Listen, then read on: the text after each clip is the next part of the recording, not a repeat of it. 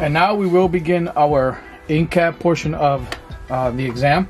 Okay, so when you get inside the tractor, okay, you will go for your seatbelt. Okay, you're gonna mention that it's properly mount secured. It's not ripped, it's not frayed. It locks and unlocks. Okay, and you just put it right back in there because you're gonna need it. Okay, that was my seatbelt. Okay, then you're gonna start talking about your fire extinguisher. Okay, fire extinguisher. It's properly mount secured, properly charged, properly rated, and with the safety pin in place. Okay, then you will talk about your 3 reflective triangles. You have 3 reflective triangles. They are in this truck, being that it's a sleeper. It's inside my side compartment box behind me. Okay, and that they are properly mount secured, and that you have all 3 reflective triangles. Okay, and then we'll talk about that we have extra fuses.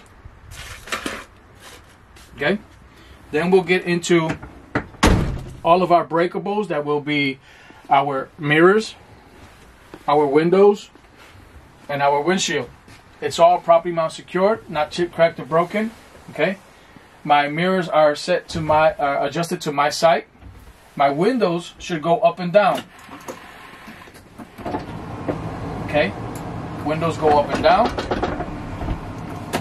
My windshield has no illegal stickers that will obstruct my view. There is a weather seal, which is not cut, torn, or dry rotted, and there are no signs of leaks. Then I have my windshield wipers. The arms are not bent, cracked, or broken. The wipers itself are not cut, torn, or dry rotted, and there should be enough tension to remove rain and snow. My windshield washer fluid is working properly. Okay,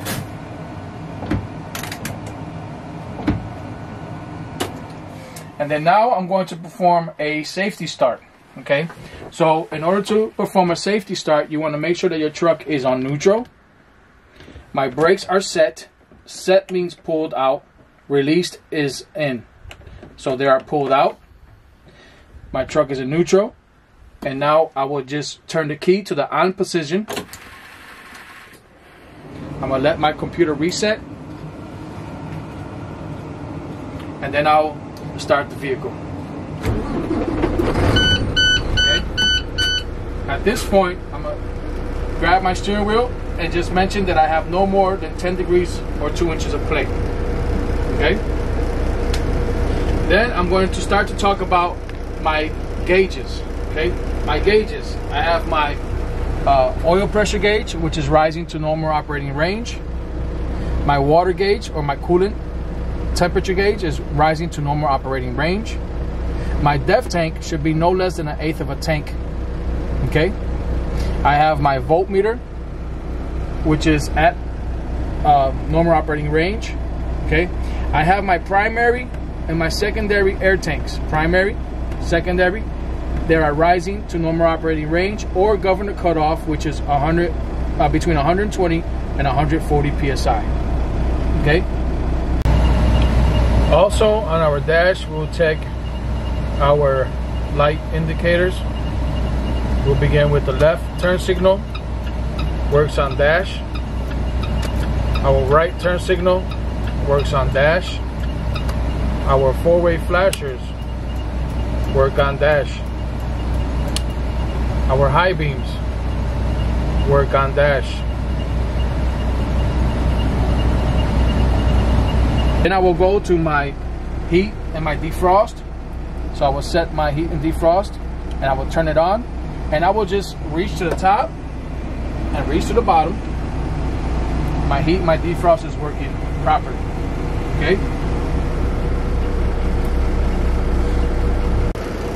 Now I am going to begin to test my brake system. Okay, I am going to begin with the tug test. So first I'm going to tug on my trailer brakes, and then once that's successful, I will move on to my tractor brakes. So in order to do that, I will depress my brake pedal.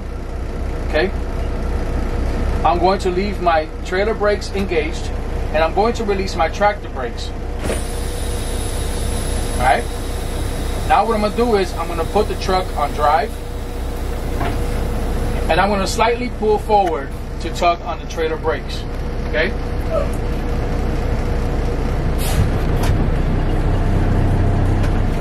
Okay, my trailer brakes are holding. Now I'm going to do the opposite. Go back on neutral. I'm going to release my tractor brakes and engage my, engage my tractor brakes and release my trailer brakes to tug on the tractor to prove that they are holding.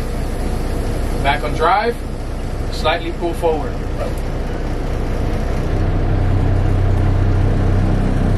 Alright, my tractor brakes are holding. Now what I'm going to do is back in neutral, and now I'm going to release all my brakes to test my service brakes. So I'm going to make sure that all my brakes are released. Okay, and I'm going to pull forward, and I'm going to press my brakes to prove that all my brakes are working properly. Put it back on drive, and pull forward slightly.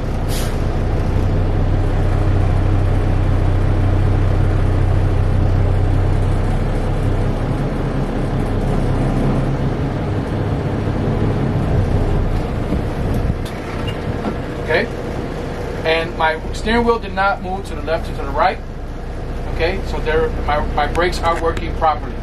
Back on neutral, set my brakes. Now I will exit the vehicle. So now I exit the vehicle. I'm going to chalk my wheels.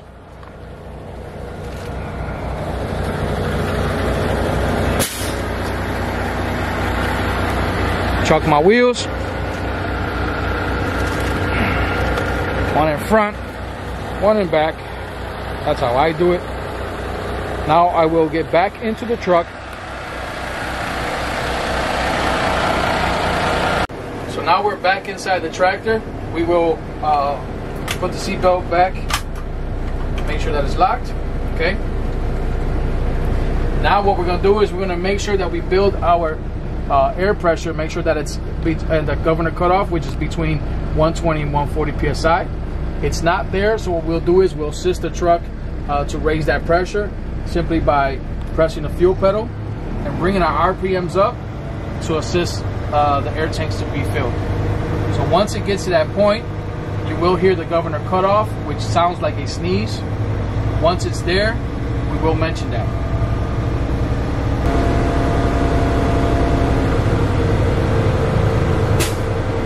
That was our governor cutoff. So now we'll turn the tractor off.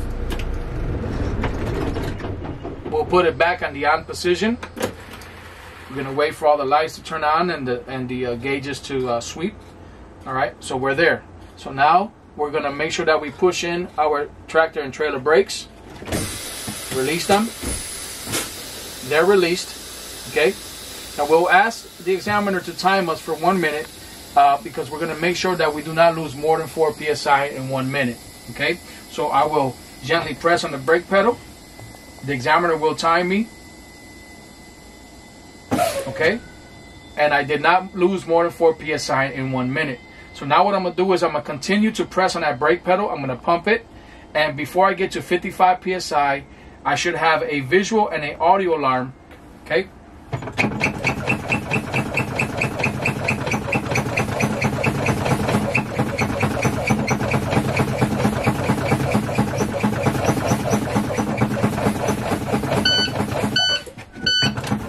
Okay.